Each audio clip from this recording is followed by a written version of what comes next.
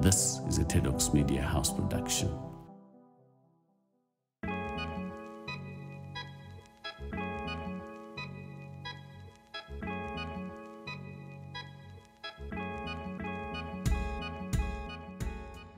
COVID-19 is not just a disease that has changed how we think about scientific issues, but it has also further revealed the broken socio-political structures in our society.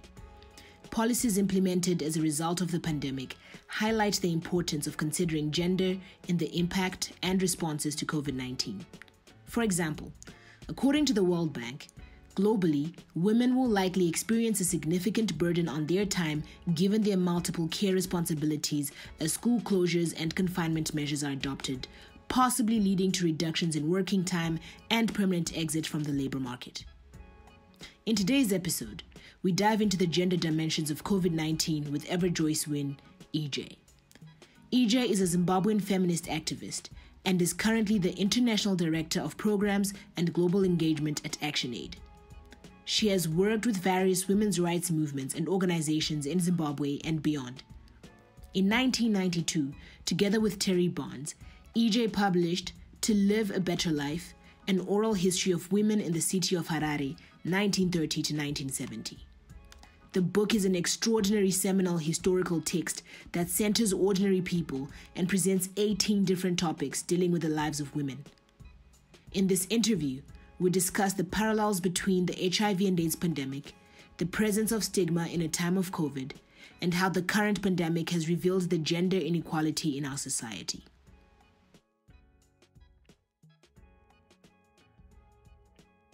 Before we get into this episode, we would like to acknowledge that we stand with the victims of political violence and repression in Zimbabwe.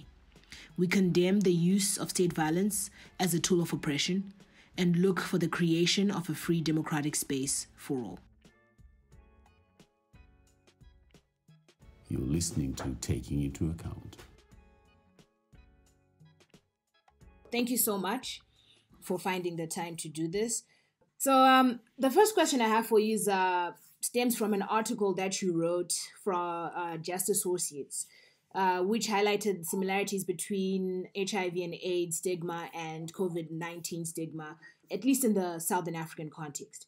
Beyond stigma and from your experiences, what other parallels can be drawn on the African continent between the HIV and AIDS pandemic and COVID-19?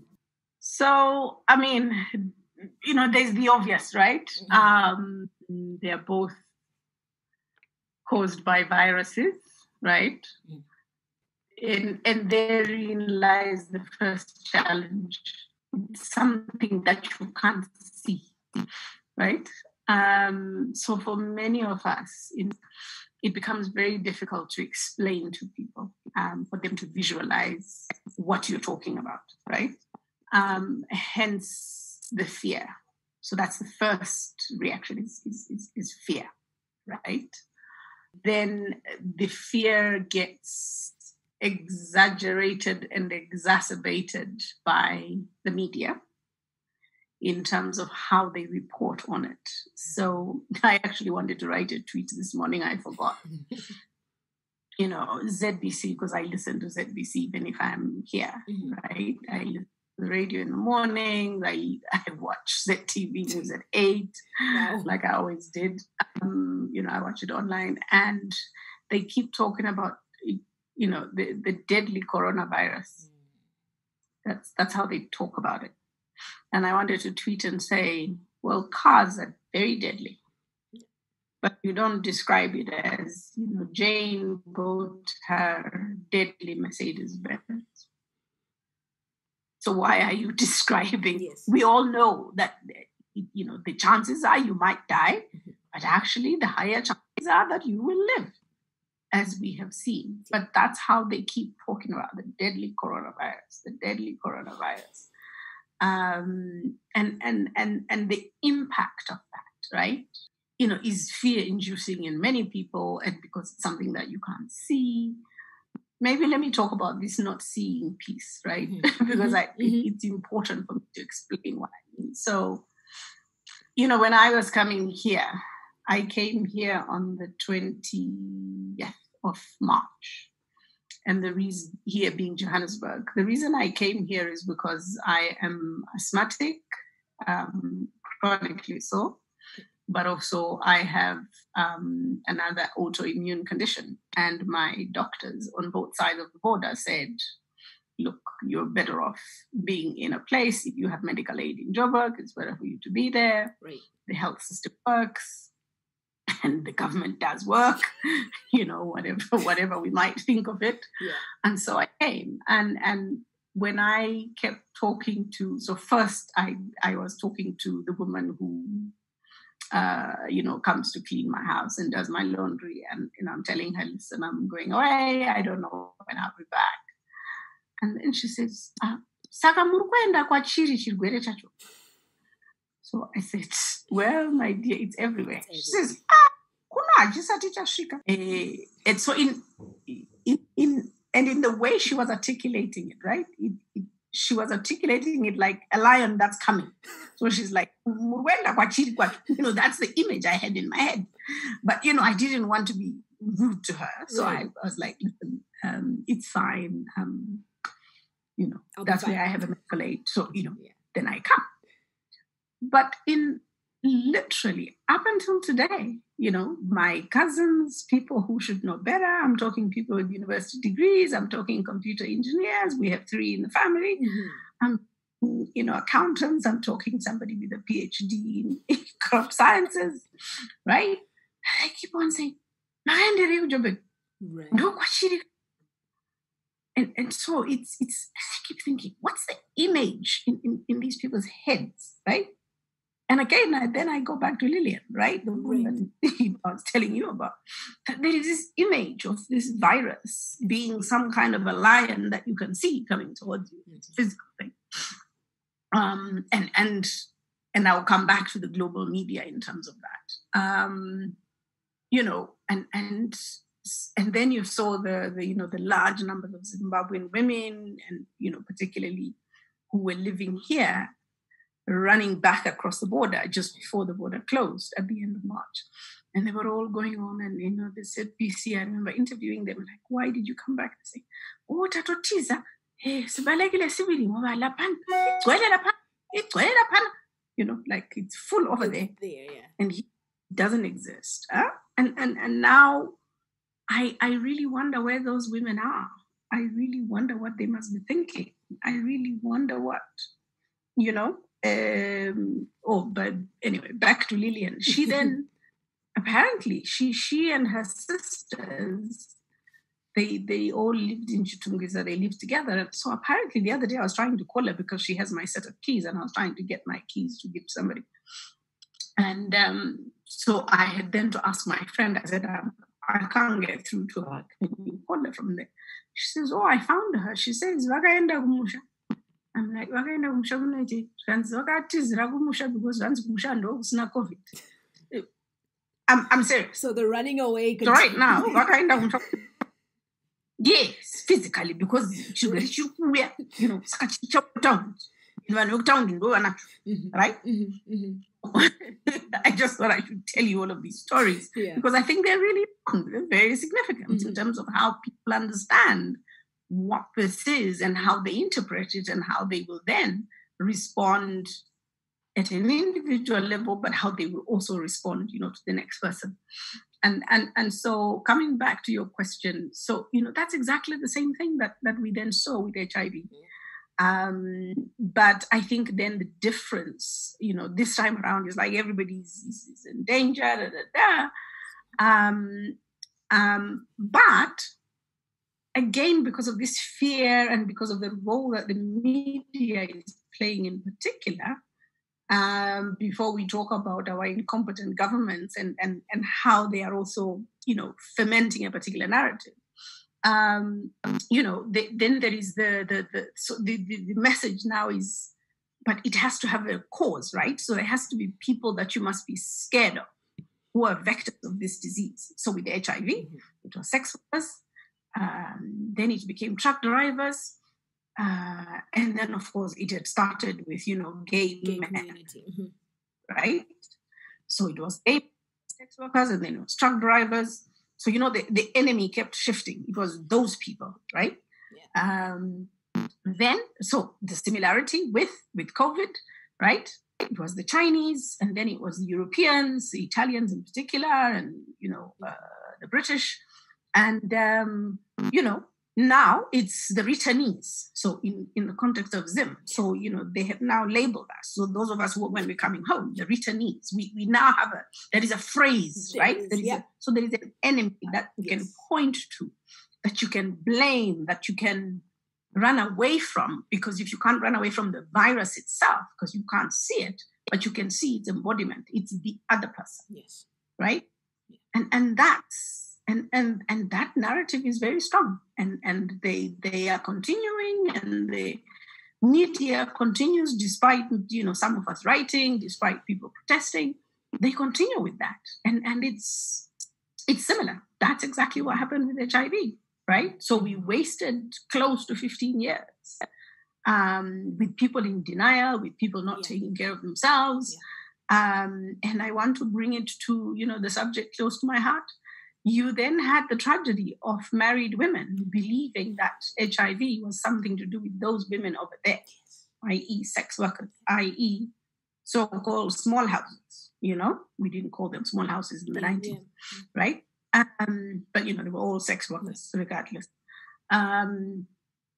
Even those of us who take care of their husbands wear small houses, but never mind.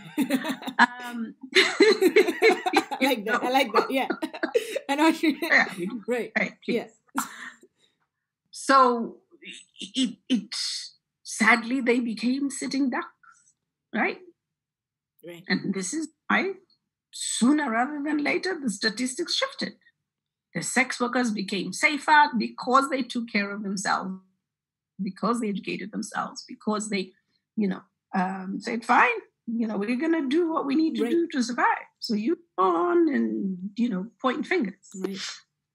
Married women became sitting ducks, and they died in their thousands, right?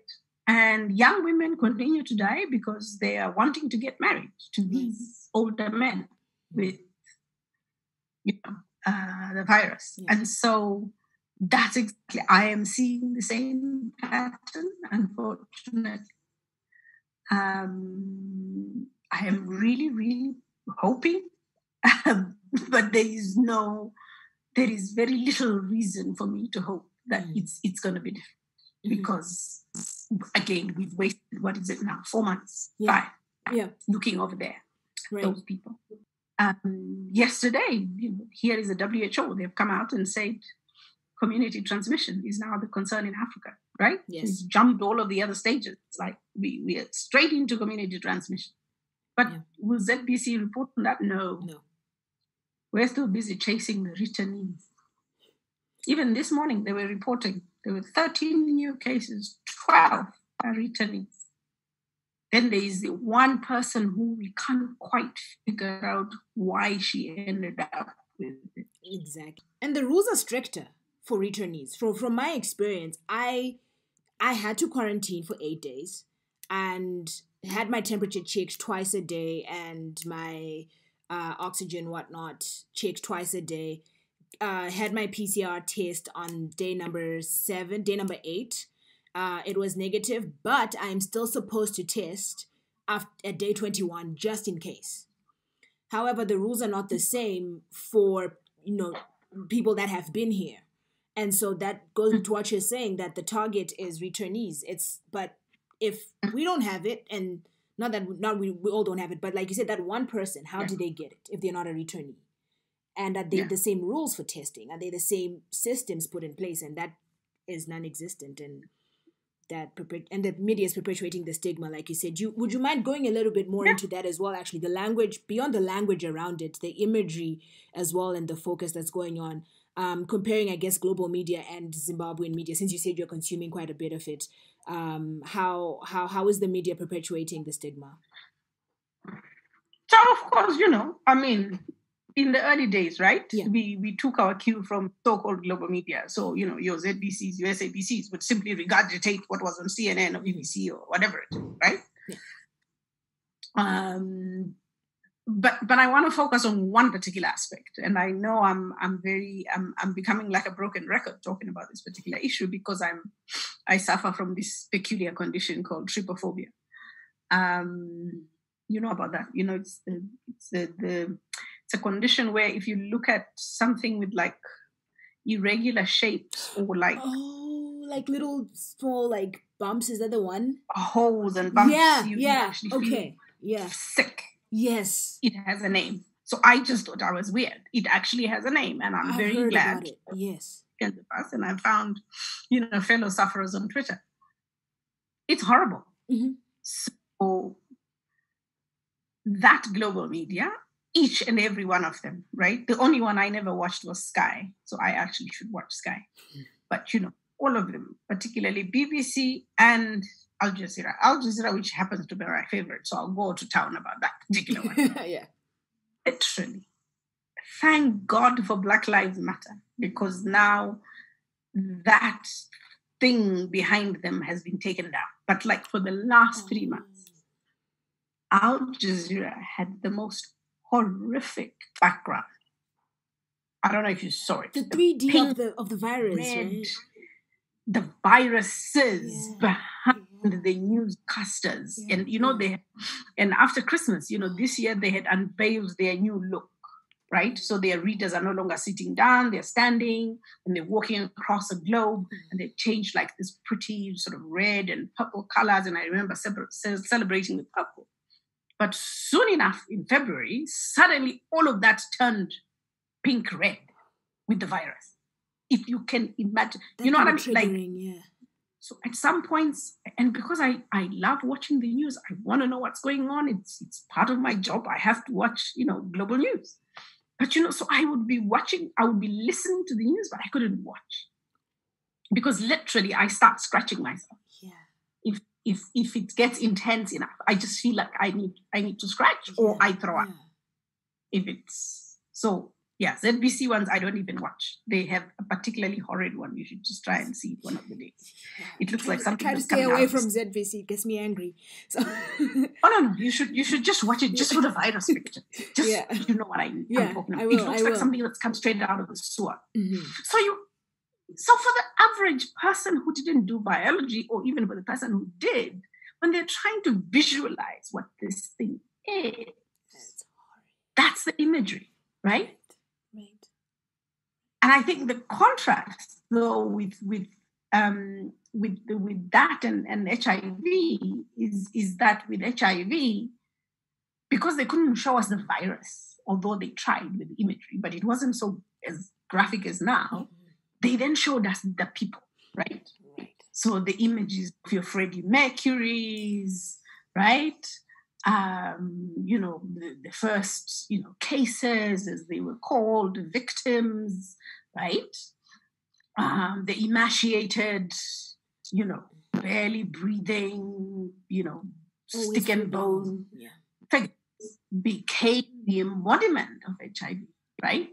So with COVID, they have decided that, because you can't see it, and the visual imagery of a person with it is still hard to construct, except the one who's on a ventilator, right?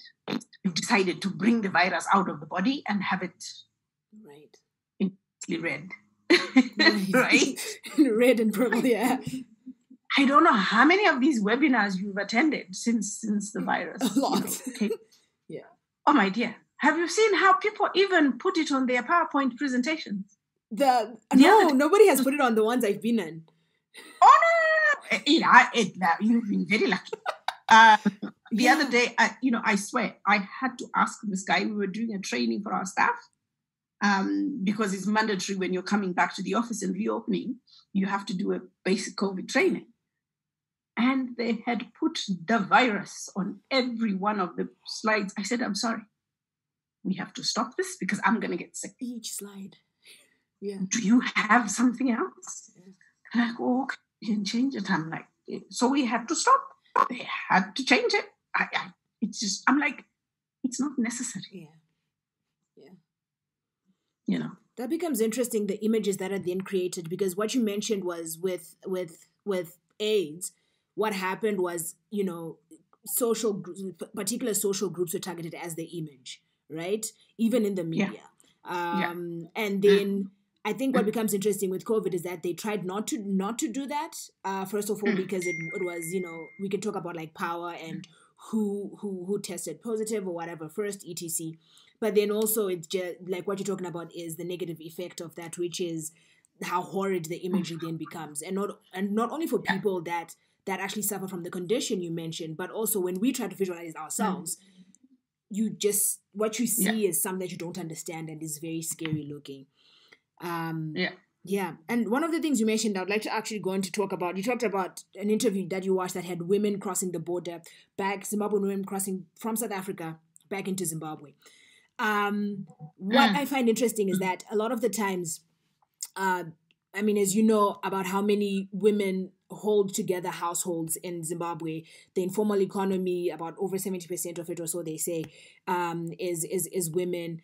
And we have seen how COVID-19 has exposed, quote unquote, I don't think it has, I just think people are now paying attention, but has exposed all of these social and political, structures that have been amiss in a lot of cases. And I want to focus on women and the economy and the work that they do and the households they're holding together and how that has sort of been broken down by COVID-19. What do you think has been the greatest loss, and what gains can be made by African women going forth from this? We often laugh with the women in development circles that every time when people are just lazy to do the analysis, they would just say, especially women and girls. They'll go, especially women and girls. But in just this tag case, it on. That's what it is. Yeah. Right. That's what it is. Yeah. They say COVID is worse if you have an underlying condition, right, as an individual. I often extend that to say then the impacts of COVID will be worse depending on the underlying structural conditions, right? In the similar way, yes. Right? Yeah. And so those underlying things are, patriarchy, neocolonialism, racism, right? As capitalism, right? Yeah. The big systems globally, right? And then our context as well. And so naturally, in the context of all of those, COVID simply exposes those fault lines, right? And that's been analyzed by so many other more capable people than myself with statistics and facts and figures. I don't keep those in my head, but it's out there, right? So whether you're talking about women as health workers, they are the majority of the health workers at the bottom of the pile. So they are the nurses with longer working hours. They are the hospital cleaners, right? The people who do the registration of people when they appear in hospitals, the doctors' rooms. So they are on the front line in the real sense, never mind the war imagery, which is unfortunate, but let's stick with it. And let's not forget, again, that globally in the last sort of 50 years of IMF World Bank policies, or it's 75 now, by the way. So there was 50 years is not enough way back. It's now 75 years of the World Bank and IMF, right? Globally, you have seen the underinvestment, if not the divestment from public services and from sectors where women predominate, right? And governments have been told to keep the wages down. If you go to my organization's website, ActionAid, you will see a report that we recently did called Who Cares? Which is looking at the many years of the impacts of structural adjustment, which they now call by any other name, and how that has been exposed. They were saying that structural adjustment ended. It didn't. If you just look at how governments have not been, hiring more nurses, paying them decent wages, etc., and now we are paying the price, even in a country like the UK, what they've been doing with the NHS, right? And so that's your women out there, right? In terms of the health system. Then you come to the issues around water, right? So water is the one big thing that we are all being told we need oodles of in order to be safe and to be protected. So you have to keep washing your hands. And, again, as so very many of us kept tweeting and saying, you need to wash your hands for 20 seconds. And everybody would say, with what water? From where? Right? And again, for me, that's one of the reasons I left home, because in the avenues now where I live, we had water. It came, it got turned on and it came. Now I'm talking as if it's an animal. But, Tuesday night, Wednesday, Thursday.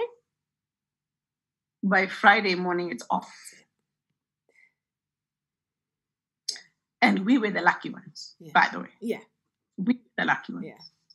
If you lived the other side of the avenues, the lower part, those people got it at least once a week and maybe one day on a Monday, and that was it. So if you don't have a tank, if you don't have a borehole, if you don't have, but how many people can do that? Yeah. Right? And so who are the people who have to find the water? Who are the people who have to queue up for the water? Who are the people who need to wash, bath? Everybody, it's the women. Yeah. As much as the men can claim, I will drive and put the Chigumba and go and look for the water. But, that's the more luxurious side. Yeah. And so it's the women, both in rural areas and in urban areas, right? And I want to add here that in a context of climate change, where water is becoming a scarce commodity, particularly in rural areas, water is now further and further and further away from where women live. So the amount of unpaid care work, the amount of, household labor that the women have to do, which has never been counted in GDP, which has never been seen as important, right? And we know that. It's all out there. It's exposed. Then you talk about the other impacts in terms of the, again, socioeconomic, the shutdowns, the lockdowns, right? I think you're familiar very much with the stories around, gender-based violence, which has increased for very many reasons that we know. And this comes on the back of the fact that if you look at a country like Zimbabwe, the government of Zimbabwe does not provide shelters for survivors of violence. That is a service run purely by NGOs, right? Musasa is the only organization that provides shelter. You then have the others like your, what is CSU's full name? Council Services Unit. But, they do that mostly for survivors of political violence. They don't do that for, your garden variety violence against women. Yeah. So where is Musasa supposed to get? So, everybody's like, these women, they must do something. Where are the feminists? Well, we are here busy trying to shelter the women. Thank you very much. But, we in fact, it's very interesting. I actually want to talk to one of the people at Musasa and say, can you just do a public appeal? Let's see how much money we're going to get from Zimbabwe. Yeah. Like how people have come to the aid of Samantha, that young woman in Chitungiza who's giving. Oh, the soup kitchen. Yeah. Which is lovely. But let's test the system. Yes. We've never tested to say, let's do a public appeal. On the street election, crowd funding for women's shelter. Let's actually see if people are going to be willing to put money in there. But of course, yes, now suddenly stories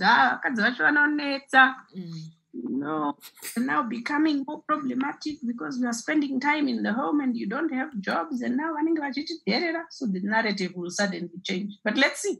So you have the impact of violence is what I'm talking about. the unpaid care increasing. If you're talking about, education, schools are shut down. This so-called homeschooling, who is supposed to be doing this homeschooling? Of course, we know it's the women who are having to do it. Yes. Meanwhile, the same women working. I can give you examples, countless examples of many of my colleagues who I have had to say to them, listen, you don't have to keep taking your leave, and you don't have to keep telling me every 2 minutes you are away from the computer. Just do what you have to do. And if a meeting is happening and if your daughter is having a meltdown over some exercise, please just, Action Aid is not going to collapse because your daughter needed help. Just go do it. You will be back tomorrow. It's fine. But that's us. That's me. That's you as a leader. Not everyone working is from home. Has had massive impacts on women's lives, on their health, on mental health. The horror stories that my colleagues from the Global North have been telling us. At least we've got domestics with all of the problems that comes with, right? Acknowledging that. But there's that, and we've mostly with our families, some of us. So that has kind of helped. But imagine a woman, one of my colleagues, for instance, she and her husband, they've got 2 kids, 10 and 8, living in a 3-bedroom flat. So normally what would happen is they would leave their kids with either his parents or her parents. So now they couldn't leave the kids with those parents because they are the ones at risk. And so what was then happening is they're spending 24/7 with these 2 children, in a very, very small space. And she was always in tears every time I'm talking to her. And then you just say to her, listen, it's okay. We can have the meeting tomorrow. But, they had to work. And that was the reality in a context in which care work, was not valued, was not being provided by the state. Yes. And then you shut down the school and you just expect that somebody's going to do it. And that's also becoming what is interesting about the anecdotes that you've shared is that there are similarities between, people think that some people are protected maybe by class from some of these problems. But, I'm thinking, for example, I think the first week there was a lockdown in Zim.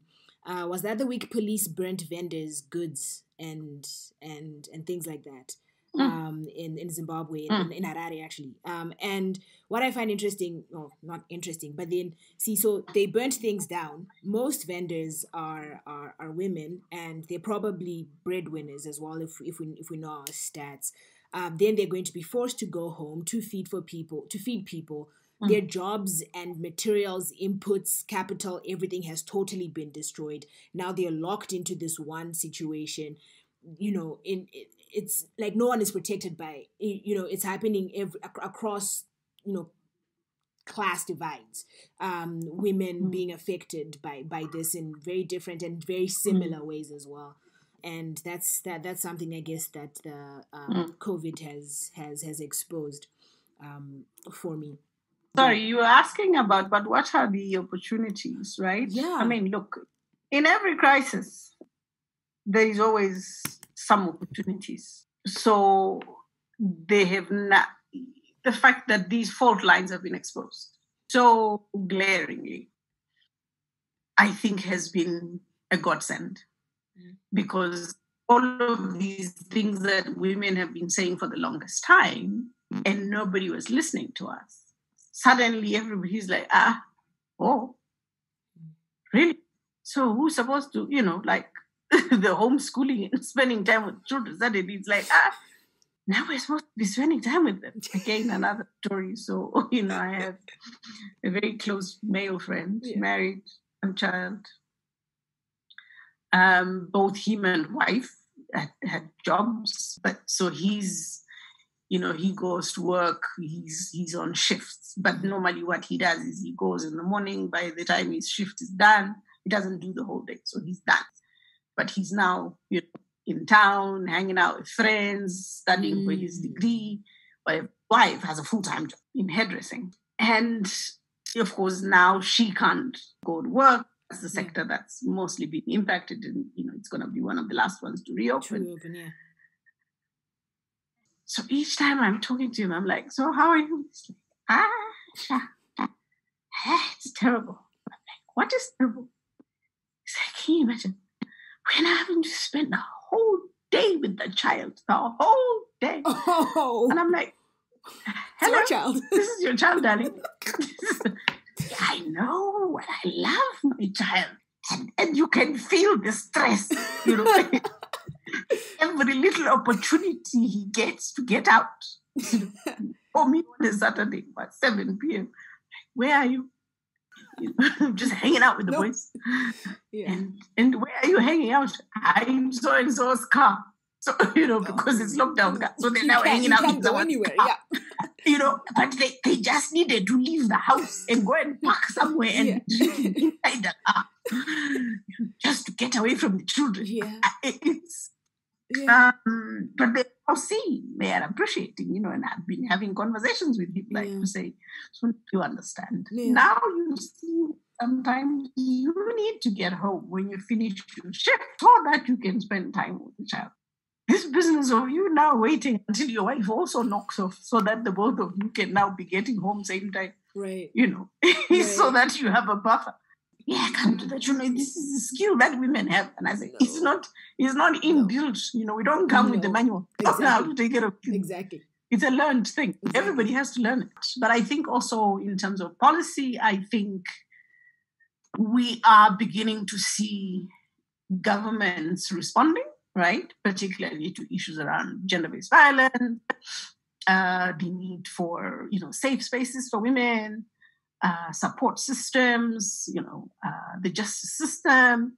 I think, just the massive, I was knocking the media earlier, but I think they've done a very good job in terms of keeping tabs on that and exposing and talking about, violence across the world. There's never been a moment that I remember in history, even when I had, the young woman gang raped by, 12 men in India, and that one who was disappeared in Brazil. You haven't had this much outpouring of consternation and concern, and so that's been amazing to see. But of course, the proof shall be much clearer 3 years from now.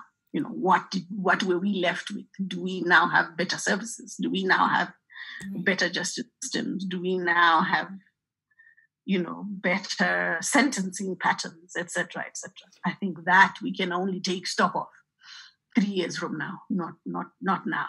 Now you are just seeing the knee-jerk reactions. But whether this is going to be sustainable, I think. But for now, let's celebrate the gains. Let's celebrate the conversation, the awareness, etc. I think that's been good. The way that people are now also talking, civil society generally, people are now also talking about public services, right? Because people are seeing that it's a human right. That yes, you can take care of yourself and you can say, I can lift myself by my bootstraps. But to be honest, there comes a point at which you trip on those bootstraps of yours. Yeah. We need systems, we need structural change that benefits the majority. Yes. That is to how much you can protect yourself, So the awareness, I think that we are all dependent on each other. Your safety, your security, your health, your right to live is dependent on the next person. I think COVID has done that, and it's showing that, and I hope we can sustain that momentum through other campaigns, through other conversations, going forward. Yeah. I think. I think I'd forgotten that I'd also asked about what the gains, and thank you so much for reminding me about that.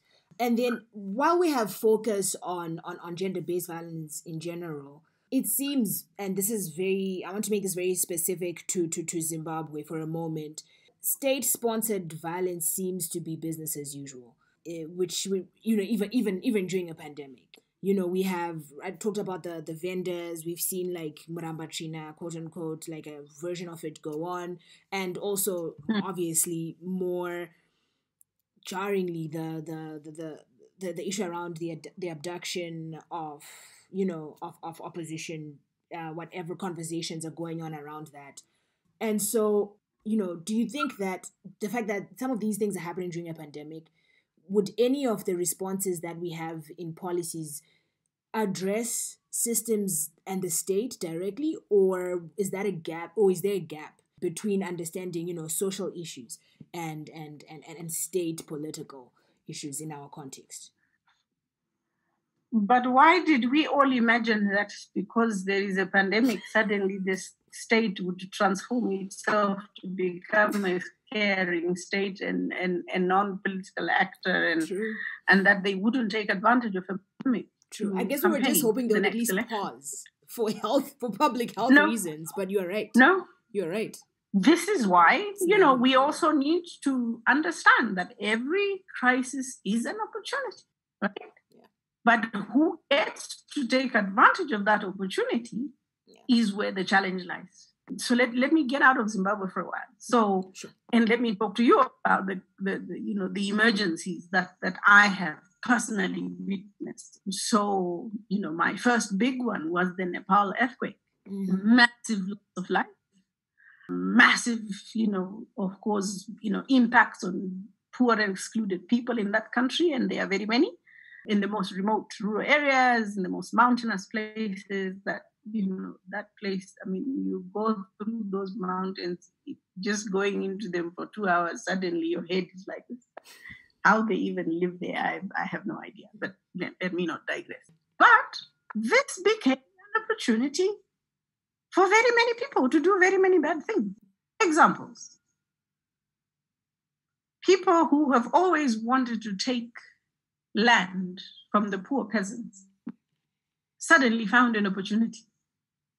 So because people were displaced and they were now in these camps and in these tents and whatever, so now the idea was, no, you can't go back to those villages of yours.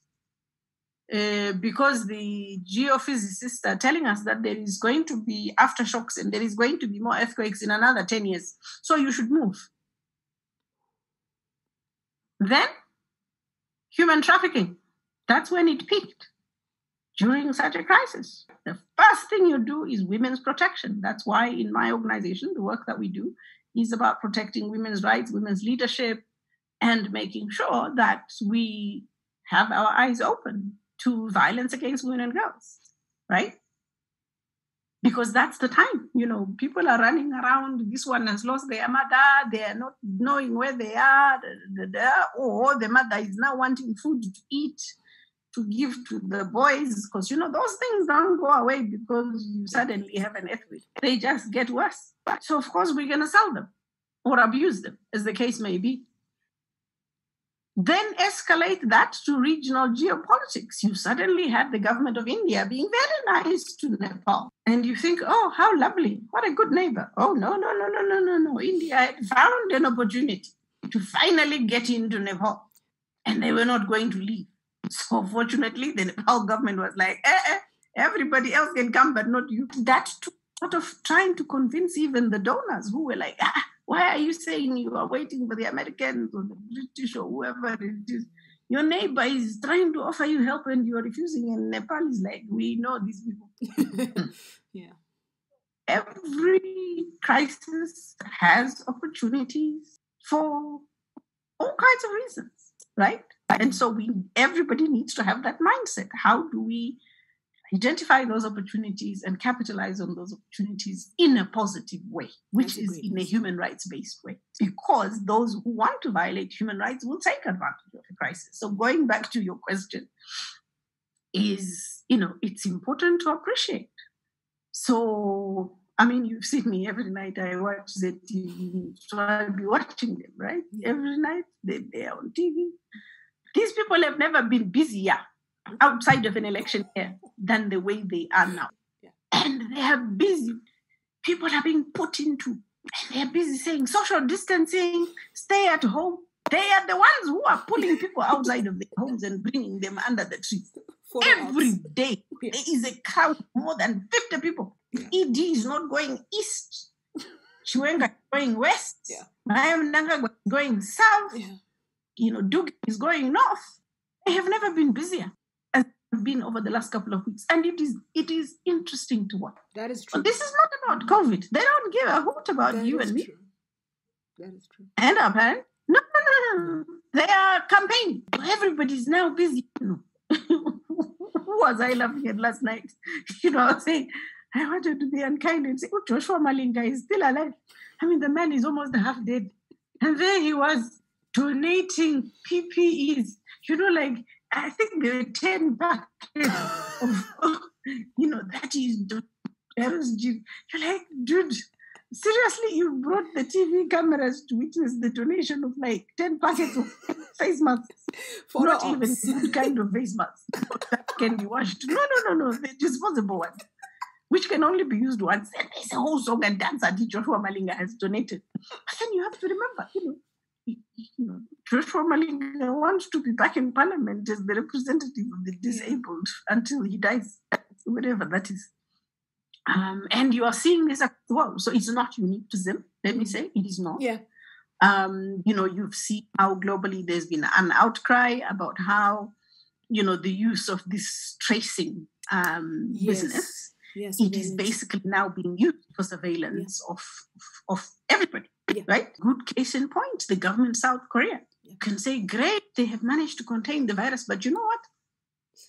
What does that mean for individual rights to privacy? Those people have none. Did you see how within 3 hours of that young man having gone to, I don't know how many discos he went, tracked 2,000 people that he had been in contact with overnight. It didn't take them 2 days. Overnight, they had tracked 2,000 and tested and treated one person.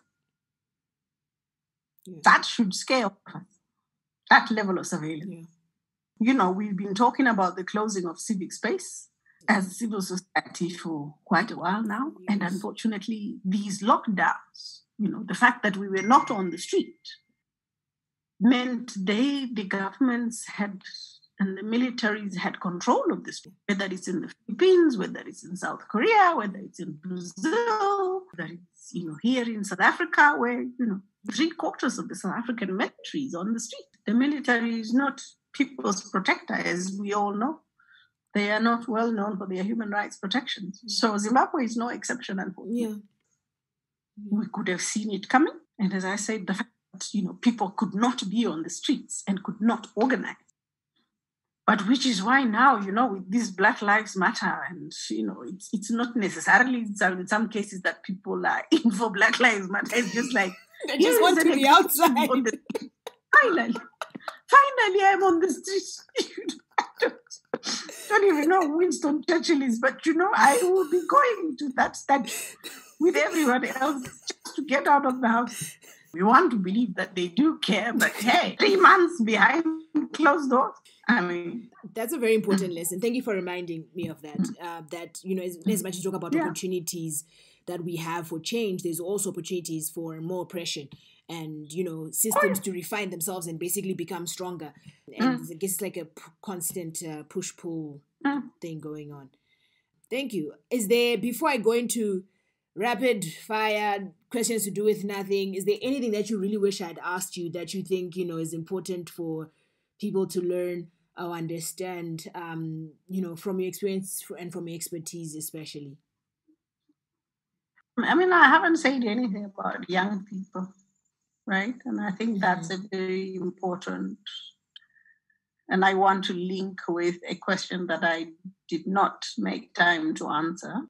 You were talking earlier about opportunities. So, with all the troubles that COVID has caused, and I don't want to, say those are outpaced by the positives. But I think my message would be, for young people to say, again, each historic moment, each historic opportunity, for each historic moment, right, comes with also opportunities, right? Challenges, yes, but opportunities. So I think that's the first thing. And before I say what are the opportunities for young people, but also to say, very often I came into what I do now completely by accident. I didn't sit there like I would like to be a feminist and an activist and change the world by the time I'm 55. That would be a lie, right? I came into what I do now completely by accident. I grew up with no notion of feminism or women's rights, or I grew up with a neighbor who used to beat up his wife, and we just used to think that's the thing that men do on Thursday night, and I did not have a heightened consciousness, and so I don't want to be like, I always grew up with a sense of injustice. I didn't. That's fair. Grandfather had 2.5 wives. My uncle had 3. 2.5. Yeah. And so it was just the way it was. Yeah. Yeah. That was life. So, but you all have access to information much more than we ever had. You have, a lot more opportunity to study, to travel. But also, even if you don't have that, you have opportunity to have access to other people who are talking about these issues, right? In our time, people didn't talk about women's rights. We didn't talk about politics. We didn't talk about our government. We just didn't. It was not a subject in school, right? We were the last generation to go through the sort of the colonial education system. And so all this wokeness wasn't surrounding us. It is now. And so what I want to say, so there's often this mistaken notion, you would see, you hear young people saying, all these people who don't want to get out of positions and make way for us, and they don't want to mentor us, and they don't want to. And I always say, nobody's going to put up a flip chart and hold a, cocky pen and be like, right now I'm going to mentor you. It's not going to happen. It might happen if you're lucky, right? If you deliberately ask somebody and they have the time. But quite frankly, all of us are so super exhausted. Many of us don't have the time. So it's about being deliberate is what I'm saying. You can be deliberate about, this is where I want to go. This is who I need to talk to. You may not know their names, right? But you should have at least a vague notion, of what's out there. And so putting yourself, and I'm using that not in the bad American sense of putting yourself out there, but you know what I mean? Yeah. There. Yeah. And being willing and curious and, wanting it for yourself, because nobody can come to you and be like, right, now sit down and this is leadership and we're going to give it to you. A friend of mine used to say the world is run by those who participate. So participate. Yeah. Even if your ideas sound silly and wacky and unformed and it takes time, it's fine. Just participate. Online, offline, conversations, a protest here where you can. Make the connections, even if you are in the UK, make the connections with your own home, even if you don't know anybody who's been impacted by COVID, but it's something that's affecting all of us. And so what I'm saying is, for young people, this is an opportunity. Going back to that, issue of every crisis comes with opportunity. So what are the opportunities that you see of making change happen, of doing things differently? Of organizing and mobilizing your own community of young people, of getting involved in something that brings about change, getting involved in, protesting. And I don't mean, being on the street throwing stones, and I'm not saying, go get yourself arrested. I'm not advocating for that. I am saying in whatever space and in whatever way to make your voice heard, and to make the collective voice of young people be heard, because you're the ones who are facing this crisis. The fact that we don't have public health care in Zimbabwe is your crisis. So focus on the issues. Don't focus on the personalities. Focus on the issues. What is the issue? What's the thing? The person. What's the thing that concerns you? Because that activism is about. Activism is about solving problems that affect people or that affect you. It's not about getting so-and-so into elected office. I think that's where we're getting it. Getting him elected into office to do what exactly? Let's start with the what before we talk about the who, right? Because the minute you start talking about the who, what if they disappoint you? This who? Well, they have a very big disappointment. And you're like, yes, never. Yep. Because that is big. You know.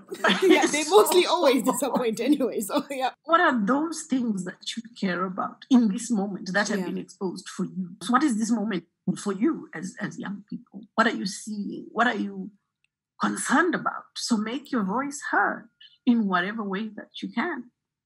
So this is the moment to show leadership. So leadership is not about, elected position or being in a directorship of an organization. It's about seeing that there is something that needs to be done and being the voice for change and or for setting an agenda.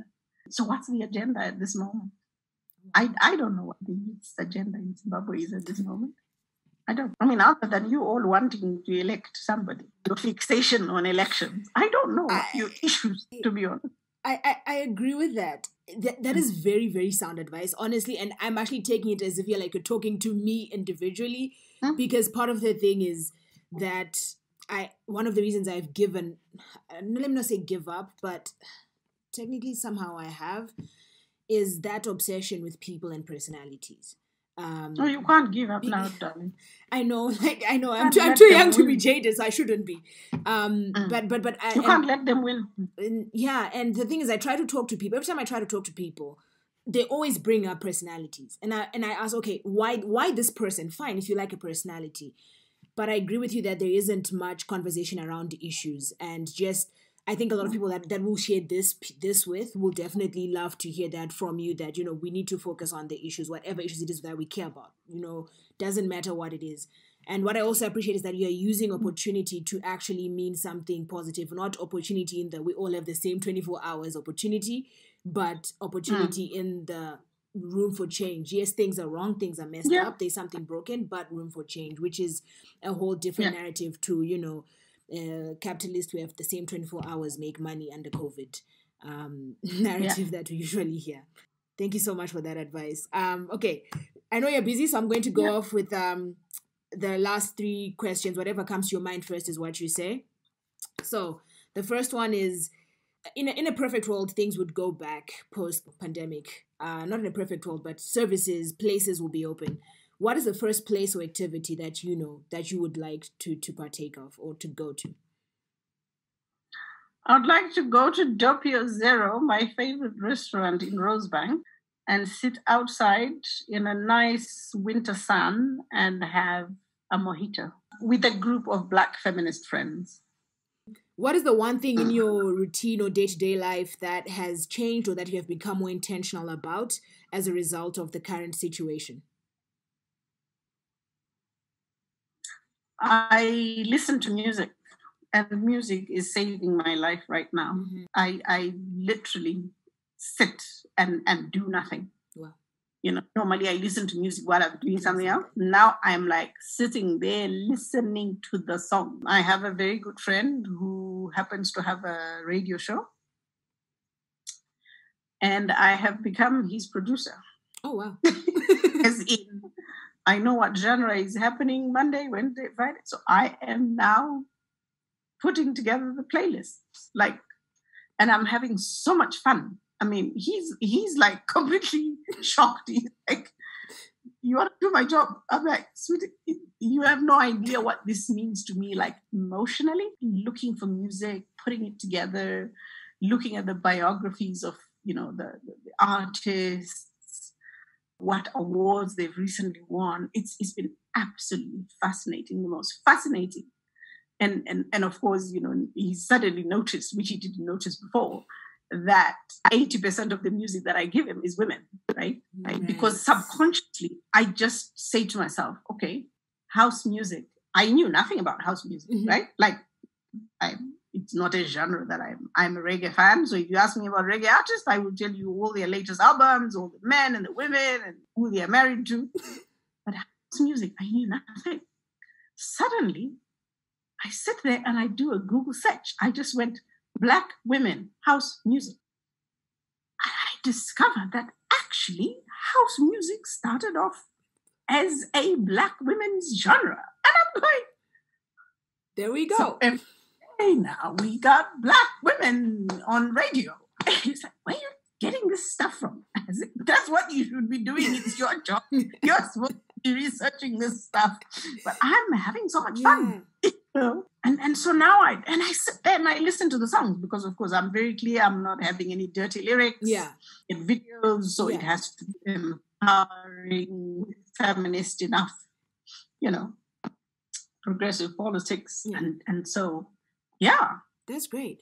Now, the last question would be one thing that has come up that you, or it might be the music thing, that has come up during this time that you want to keep within your routine, your experiences, or one thing that has come up either for you personally or the world.